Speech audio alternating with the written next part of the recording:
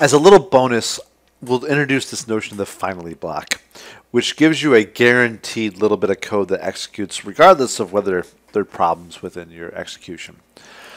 The idea of the finally block is there's some things you want to have happen no matter what.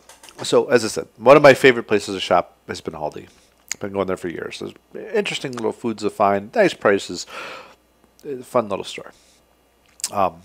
So, one of the quirks at Aldi, being a store that focuses on keeping costs low, is you have to take a quarter with you and put it into your grocery cart to unlock it from a chain of tied to all the other grocery carts. And then the incentive is you take it back yourself and get your quarter back. And so let's say you go to that store. If you decide, like, I'm not going to buy anything here because I don't have cash and I can't pay for my food, you still want your quarter back. So you've got to, take everything out of your cart, put it back, take your quarter back out, cart back out, put it back on, get your quarter back. If the store catches fire, you still want your quarter back. So you got to run out, dump all the groceries, run outside, put your cart back. It's a little bit absurd at that point. But again, the point being is, whether I buy my groceries successfully or not, I want my quarter back. I want my deposit back for getting that cart. And so we need a mechanism in which to do that, because Java doesn't clearly give us a place in which we can do both, whether things go or don't go well. And so inside of that, there could be two different places that it happens. Now, right here, you can see try catch block, and inside of the try catch block, if something bad happens, by the way, if something bad happens and I don't handle it, then that becomes really, really tough. So what I could do is I could say I'm going to handle all things.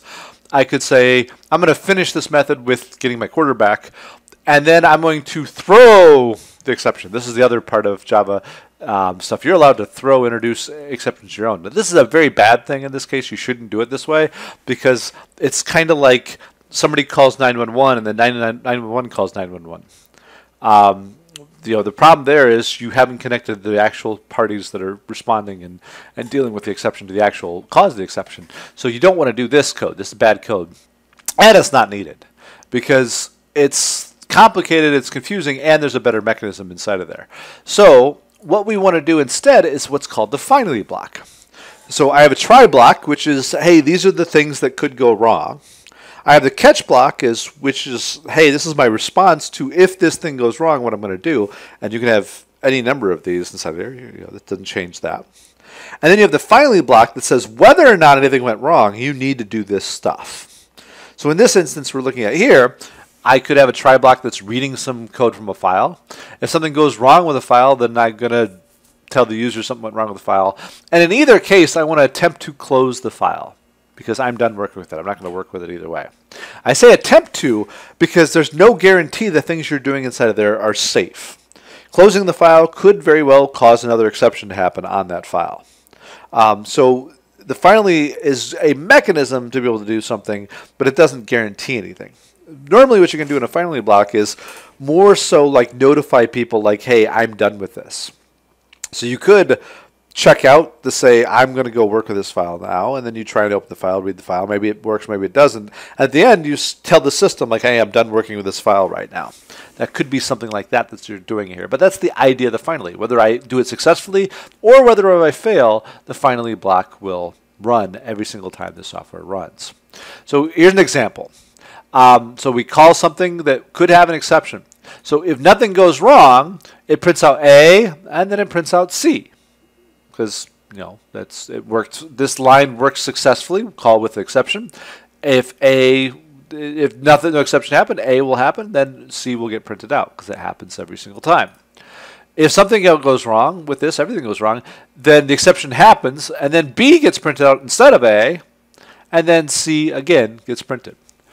If a throwable goes wrong and neither of those happen, then C itself would be printed, which isn't shown here. But it's guaranteed to run before I continue on. As I said, it could screw stuff up further, but the idea is you're doing something safe, something you can get away with there. Now, the one exception inside of this, potentially, and it doesn't happen every single time, but if inside of my catch block I do a system.exit, it might be the case that the program does actually terminate before the finally happens. It's not even guaranteed. It's a race condition at that point. It might actually do finally, it might not. But there is a chance that this is the case, so it's just something to be aware of. But this is extremely rare, and it's something you can just not do. You can just choose not to, just exit the code directly. You can do that later on. Just do an if statement after the finally happens.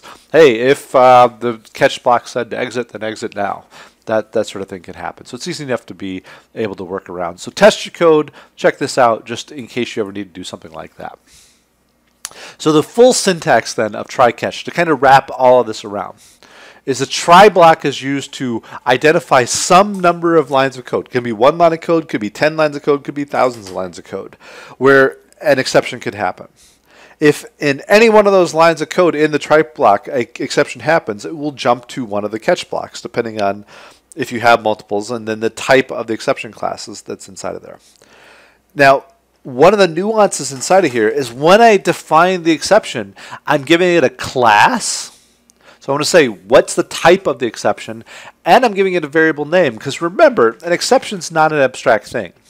If your kid was naughty at school, they don't send home a general letter that says somebody's kid was naughty at school. They send home a specific letter. It said, your kid, little insert name here, did whatever the wrong thing they did, insert here, and their punishment was whatever the punishment was, insert here.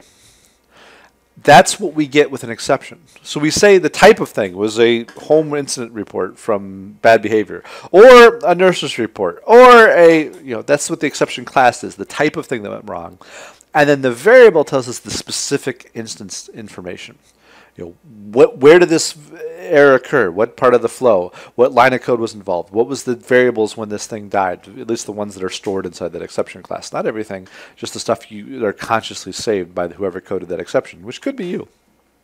So that's the next important thing, is that catch block. And then the finally block is, hey, whenever either of those are done, I'm going to do some work before they go off. And that's, again, happens wherever, whatever happens, whether the try happens successfully, whether the catch happens because the try failed, or whether neither of them happened successfully because the exception was something that we didn't declare to have happen that finally will execute. All right, so that's the last piece to pulling around here. So as you code these things, you'll get more practice on it, and some of the toughest stuff is around this use of variables inside of here. So that's something you're going to practice, and will be, it's talked about more on the demo side of this, but just the conceptual side of this. Remember, through all this, we talked about exceptions are objects, and then this is something that's important. So let's look again at the mechanics of this.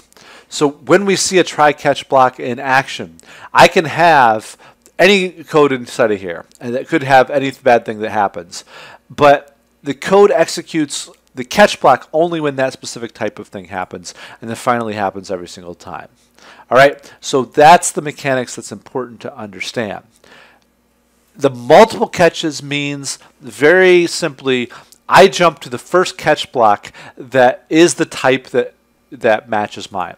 So if it's part of an IO exception, it would jump here. If it's a SQL exception, it would jump there. Those two things are mutually exclusive. So that means the requirement is things like exception, the higher level things in the hierarchy, have to come last, because that's after everything else has happened. Because remember, both an IO exception and a SQL exception are types of exceptions in that hierarchy sense.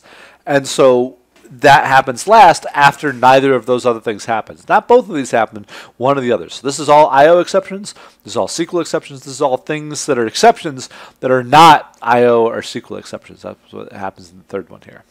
All right, so that's the mechanics of the try-catch blocks, the exceptions.